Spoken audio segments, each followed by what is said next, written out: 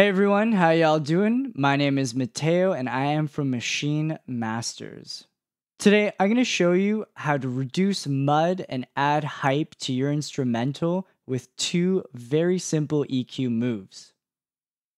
You ever have one of those tracks that you get from a producer or you find a beat online or something and you're trying to work with it but you notice that there's just a little too much mud in the low or low mids?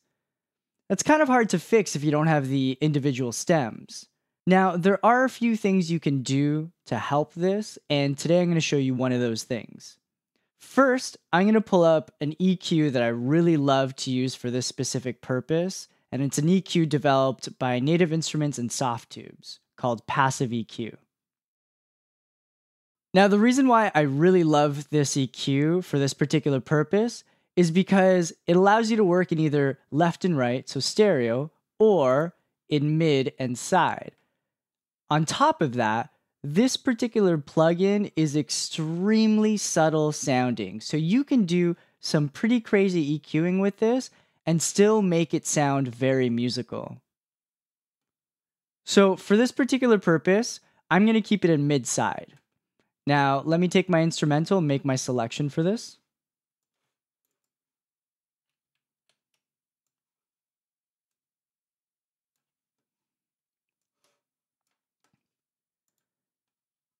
And the first thing we're going to do is listen to the beat.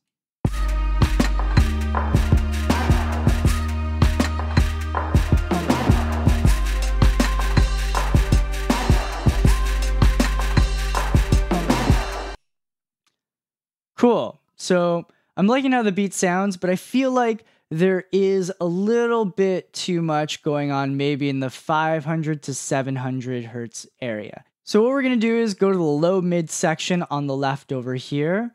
So this right here is what we're going to focus on. First thing we're going to do is turn this boost to a cut by hitting the blue button. And then the next thing we're going to do is we're going to bring this up to 560. Now I usually like to start around there. If I don't like what the EQ is doing at that range, I'll probably move it up to about 820, in and around that area. So let's start at 560. I'm going to hit play and we're going to slowly cut the frequencies there.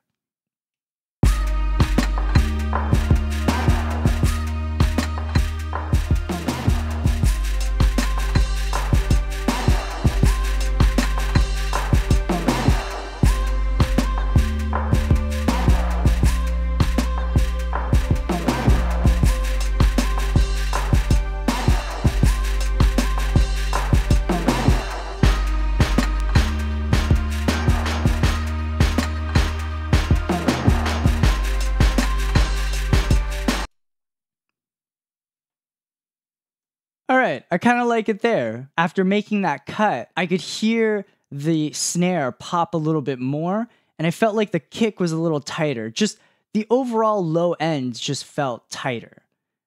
Now, the hype part of this. Maybe the instrumental could benefit from a bit of a boost in the high frequencies. Now, you don't want to be too aggressive with this, just a little bit. So the other reason why I keep this on mid-side is because when I kind of want to go for that effect, I won't actually EQ both the mid and the side. I'll boost the high frequencies only on the side. And this makes that boost a little more musical and a little more transparent, but also it helps to increase stereo image, which is a nice effect. So we're going to go to the right over here to the high section, and we're going to click this purple button first because this is going to unlink the side from the mid.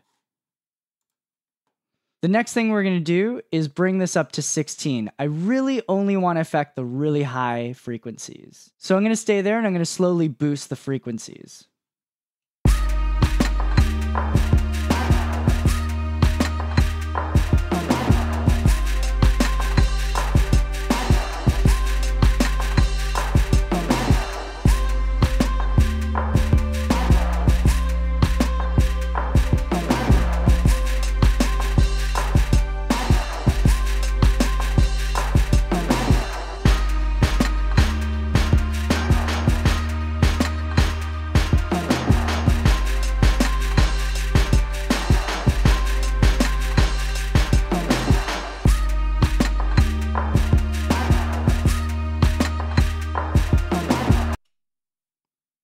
Great. I really like that. I was quite aggressive with the EQ, but it's at a good place there.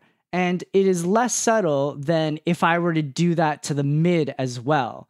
So keeping it on the sides adds a really nice effect. It really brings out the high frequencies, but not in an obtrusive kind of way. So let's play this beat back again, and I'm going to bypass and bring in the plugin and hear what we did.